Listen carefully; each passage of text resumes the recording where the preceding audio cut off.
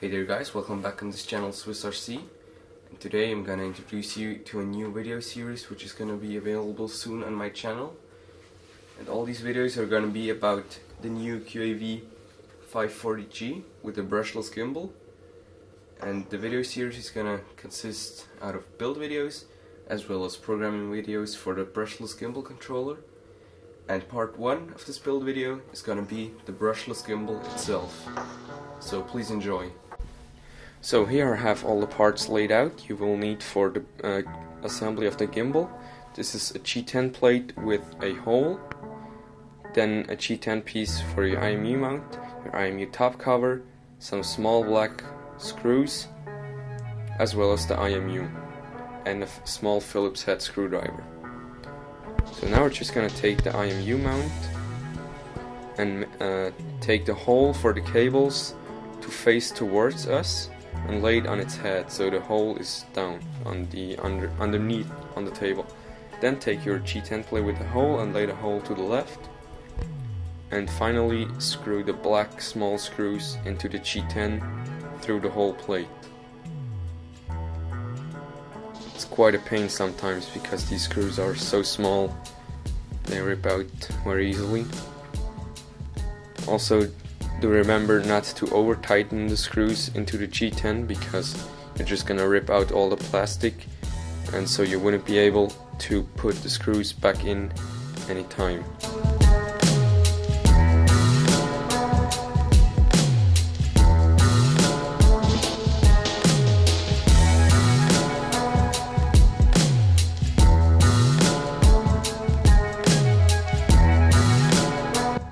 Mount all the 4 screws on your IMU plate, and that's the first step.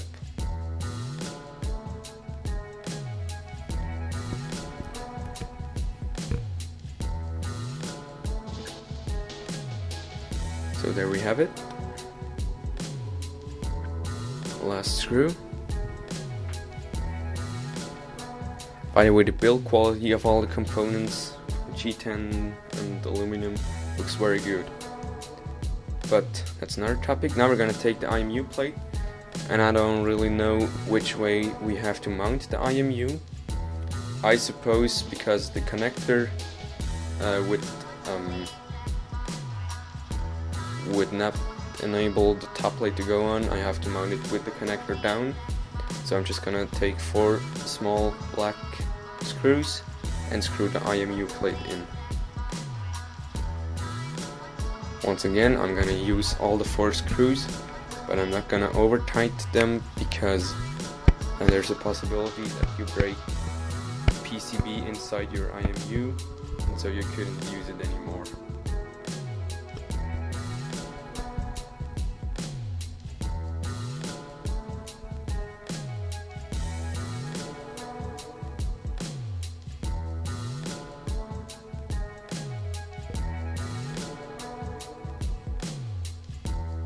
Now we're just gonna take the top cover made out of G10 or some plastic, and I'm just gonna choose the nicer side to go on the top, and we're once again gonna take 4 screws to mount this top IMU plate, or this cover plate. So there you have it, that's your IMU build, and now we're gonna go on and mount the first motor to our arm.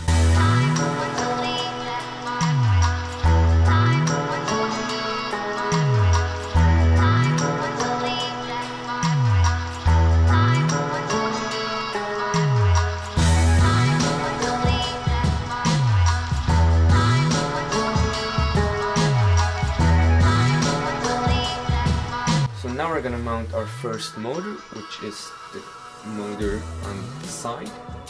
And therefore we're gonna take 1 motor and this black 3D printed plastic piece, and we're just gonna take this end of the motor and slide the plastic piece on there so that the small holes, I don't know if you can see that, probably not, but just so that the small holes line up with the cross on this spacer. Now we're gonna take the other G10 plate but you're gonna take care that you mount the motor to this side where the small thinner end is, so this way.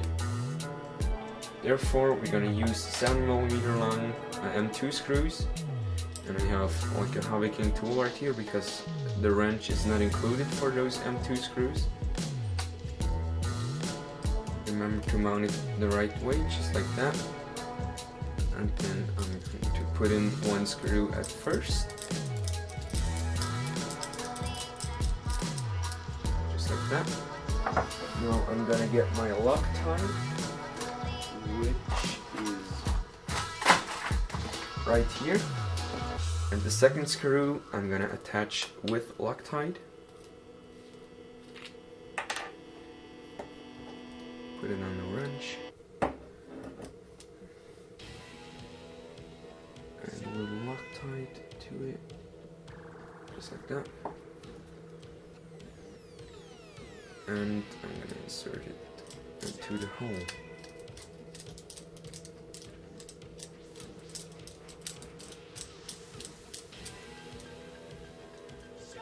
Now we're gonna have to mount the screw to our so-called GoPro plate.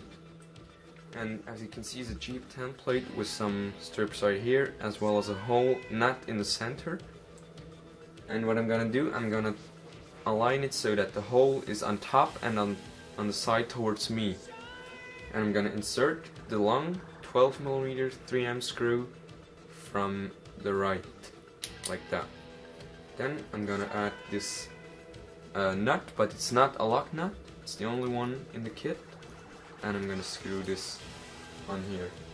The manual tells you to add Loctite, but I'm not yet gonna add Loctite, just because I first have to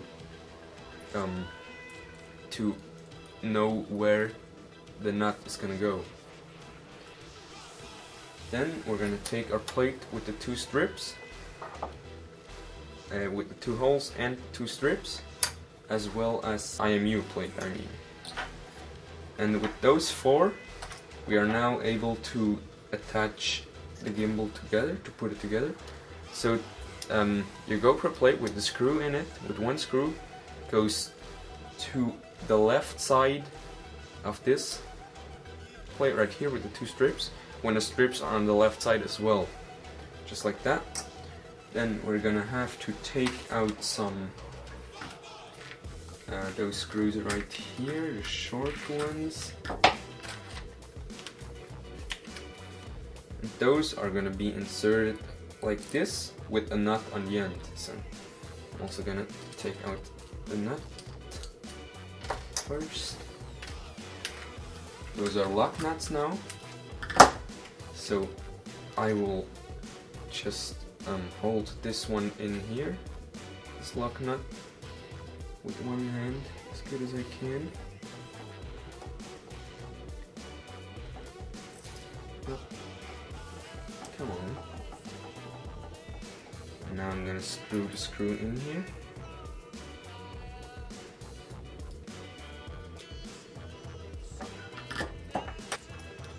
And now I'm gonna screw this thing right here in.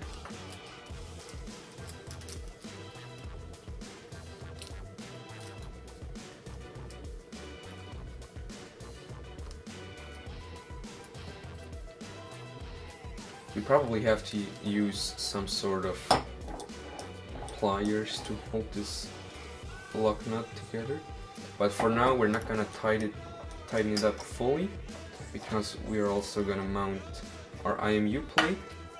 And if this one is on the left, the IMU goes to the right, just like that. And we're also gonna insert our motor plate, in which the motor goes towards us. Just like that.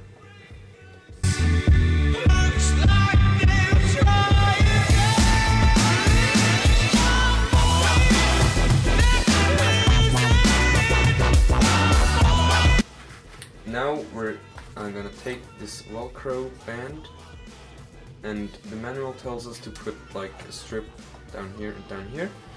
So I'm gonna do that right now.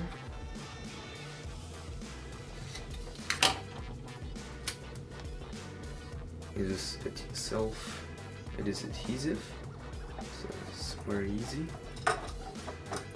Just like that, and one more strip.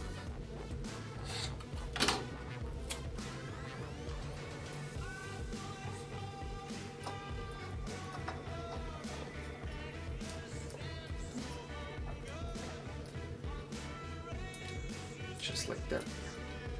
After we have done this part of the gimbal, we're gonna take this little side arm, which goes together at the end with a big hole in it, and in this screw bag there is a little metal thing. It's called a bearing, sorry, forgot that. And we're just gonna push that in like that. Then we're gonna move over to our gimbal itself, and we're gonna take this G10 piece with like the 8 holes around the center, and this is later on gonna go back here somewhere and tilt the gimbal this way. So we will have to attach one motor to it. Oops. And it's gonna be a second motor. Once again, use the small thin screws, M2 screws, about 7mm long. I'm just gonna screw one of them in. Then I'm gonna use Loctite as well.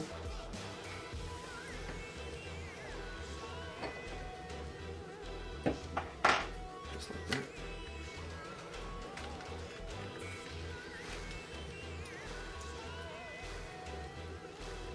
And put some Loctite on it.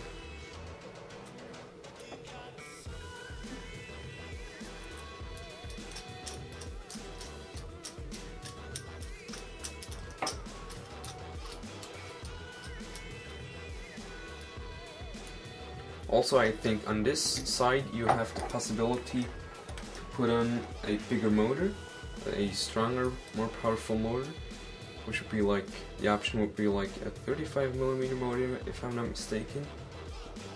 And that's just gonna give you more stability in a video when flying at high speed, so you might want to change it out. But I don't know yet. I'm just gonna test the gimbal with the small motor first and then attach the bigger motor, which my customer ordered. The next step is to attach the motor mount to one gimbal motor, to this one, and therefore I'm just gonna bend this wire a little bit down, very carefully not to break it in here. Then putting the gap onto the shrink tubing, then pushing it down and aligning the holes, just like that. And you have these are probably 6 extremely short screws, M3. Those are the ones you're gonna use to mount this gimbal motor arm. I once again use Loctite, and now I'm just gonna screw it in into the motor again.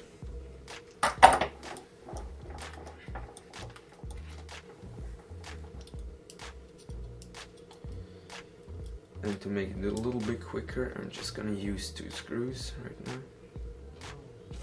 Actually, it wouldn't be a bad idea to use 4, I think, because the gimbal moves like all the time you're flying, so there's gonna be some vibrations probably, or just a lot of movement. So there you have it. I'm just gonna unplug this cable in order not to rip it. And now I'm also gonna detach this washer, this nut right here.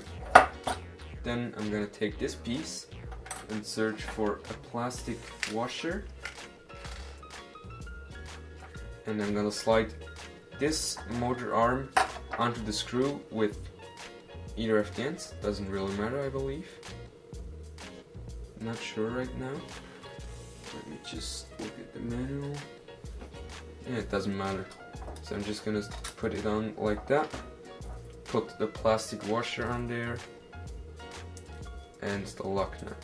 And no, it's not a lock nut, so I'm gonna use some Loctite right there. Oops. And now put this washer on.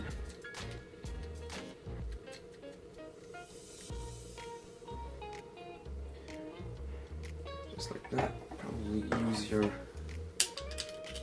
pliers. So this moves pretty free actually. And now you're already gonna see what the next step is gonna be. It's gonna be this one. So I am just wondering how I wanna do the cable management. Yeah, I'm probably gonna do like that. Take these leads out here from this motor, pull them through, and lay there on this plate. There's a big hole and a thin hole. Big hole goes down here, thin hole goes down here. So we're just gonna lay them on like this. Fits perfectly nice. And there are two pretty long screws. These two are made for this part of the gimbal, as well as some washers. And I know you cannot really see it right now, but I gotta move my lock nut in here again. Then insert the screw, make it tight, and just secure it.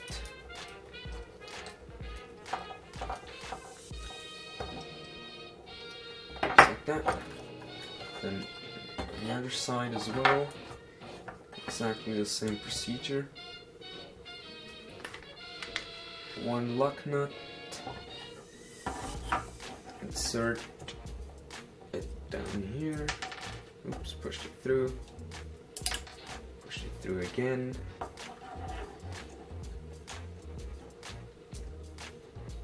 and the other way around. Actually, you always gotta put the rubber of your lock nut on down, so the part without rubber goes meets screw first. Insert this one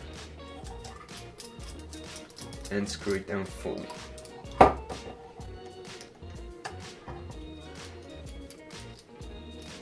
Just like that. And I'm just gonna take a look at all the screws again, if they are tight enough. The next step is gonna be just to clean the wiring up a little bit. I'm just gonna use some black zip ties and zip tie the cable from the motor on the side to the G10, just like that, and probably also like somewhere around here, just to make it a little bit cleaner, just like that. Just cut off the excess right here, and you're pretty much done with this gimbal assembly. Just like that. There you have it. That's your gimbal.